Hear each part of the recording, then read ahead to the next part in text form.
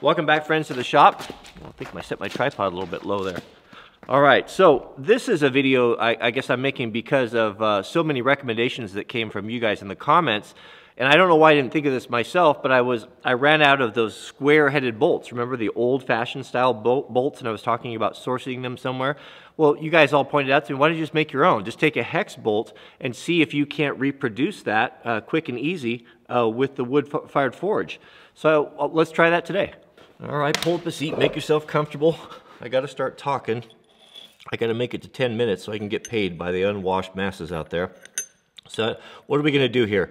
We're going to try to duplicate this. This is the only one I could find there, but of course it's the wrong size, but this is the one I typically use, these little guys. So the idea is, can we throw those in the forge? I think the biggest problem is gonna be finding them.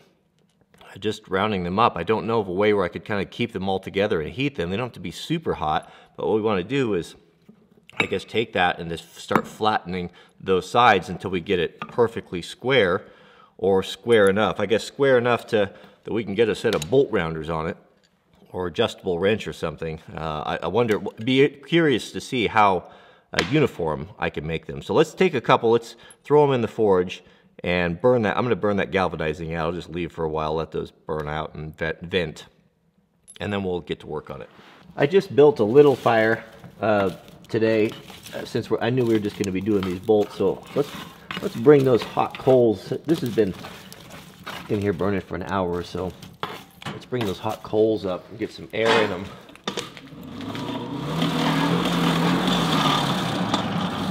And that way we can kind of keep track of those little tiny bolts. I'm not really sure how we're going to find this thing, but we'll, I guess it'll just fall down in there. We'll see what happens.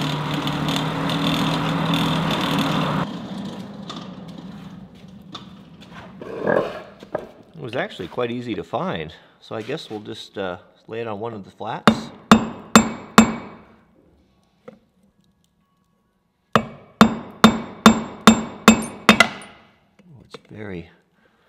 I don't have the best tongs. I got kind of an all-around, it's like a multi-tool of tongs. I think I've turned it from just into something round here. Let's keep at it. Let's try that again. That first attempt was pathetic. I got a diamond more than anything else. Oh, it's the tongs. The tongs just won't close tight enough to hold it steady like I need it. Oh goodness, I missed altogether. This is just, look at that. That's not very good. You know what, I'm gonna try something bigger. I think this is just a little bit too small at my current level of skill. Let's try this again with a big one, something we can get a hold of this time. I think we'll have a better luck. Let's try a bigger one here, not get so carried away. So I guess you do want to flat the corners. That's where I went wrong. I did the wrong side.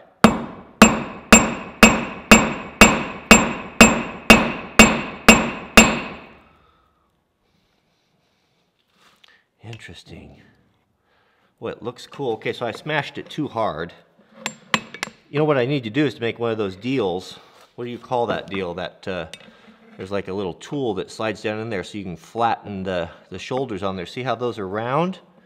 Right there, how I did that? That's not good because it's going to sit up high and you're going to have a big gap on your work. So we got to build something that's the size of this shank right here. That's like a heavy plate steel with a hole drilled in it. And then we can heat that one time and smash that down flat. And then you can still see we got the grade marks in there. We don't want that. Anyway, smash that down flat and even that out. But that's totally very simple to do. What I did wrong is I didn't put it up on its nose there. It's up on its toes, as my granddad used to say. Granddad was never very, he didn't have a lot of opinions, you know, about things. But when it came to vehicles, he did, because he was a Ford man. You know, he worked for Ford his whole life. My family actually, I believe, the story goes, had the first dealership in Oklahoma. And I'll tell you a story about that. My granddad almost got robbed in Detroit. But the point was, what was the point? What were we talking about? It was cars. The car he didn't like. That's what I was going to tell you about. He was a Ford guy through and through. My first car was I think it was a 1973 Dodge Challenger, and it had. I wish I still had that car. It was canary yellow with the black landau top and the rally stripes and the black diamond. It was really nice interior. A beautiful car, but when I pulled that into his yard, I was having problems with the front brake caliper or something, and he just kind of sneered at it. You know, he didn't want anything to do with that car. He did not like working on Chrysler or General Motors. He was a Ford guy, but the car that he just disdained was the PT Cruiser. Every time I would see it, I was with him and we would see one of those, he would just shake his head and just say that is the most horrible thing he'd ever seen. I said, what's wrong with it? He said, it looks like a bird dog with its nose down, on the trail or something. And I can never look at a PT Cruiser the same after that. So I thought that was pretty funny. But speaking of which, so remember the other day I was talking about how Granddad and I used to build the old spark plug cars?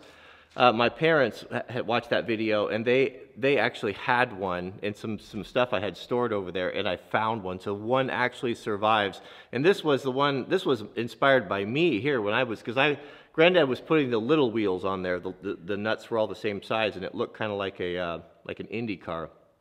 But I thought a dragster would be cooler, so he started putting big ones on there. And then my custom paint, can you see that? It's not very good. How about the white walls? Yeah, white wall. Dripping white walls there. Nice, huh? But that was kind of fun to have. It's even got a roll bar on it. And the little ball bearing, he would take the ball bearings. He'd save everything, save the ball bearings, and take them out of the races, and he's braised that on top of there with a tiny little roll bar and a spark plug in the back. Proper orientation, you see that? That's pretty fun to have. Maybe we should do a video, maybe trying to make one of these. Do that with Jack. That'd be kind of fun.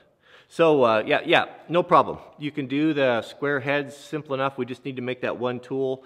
I looked around for, I wanted like a big heavy chunk, like maybe like 1/4 inch or thicker, or even half, and drilled those holes in there, maybe like 1/4, 5/16, 3/8, 7 1/2, so that if you do want to make your own square-headed nuts, you can simply drop those in there on that heavy metal and then smash it on the top and then even that out. And then you're going to have a really cool looking square custom-made one. You don't have to worry about special ordering something. So yeah, thanks for the tip on that. That's going to be really helpful and something that I'll use a lot, because I've got a whole bunch of projects I did around here, and I put drywall screws in. That's just heresy. All right, thanks for watching. We'll see you guys on the next video. Here comes Jack. He's going to hit the box.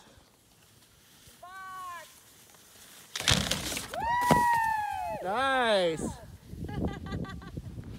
Are you going to hit a box? Next time. All right. Are you? Yeah.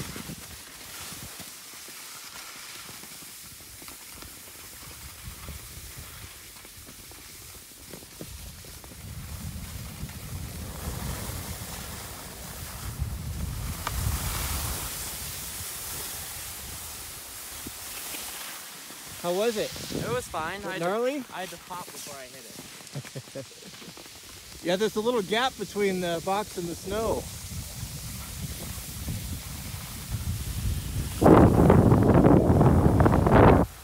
All right, you gonna drop in?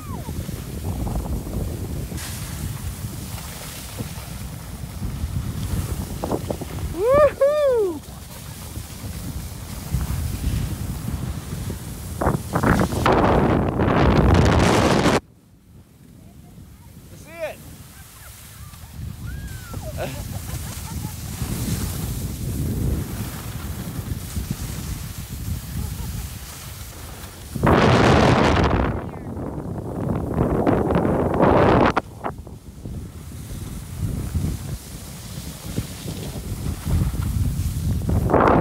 All right, selfie.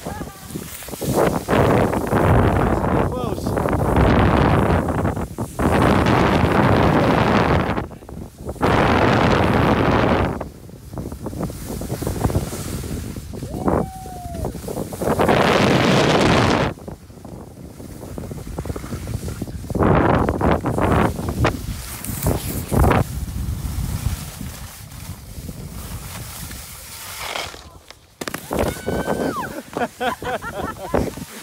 That was not what I was hoping for.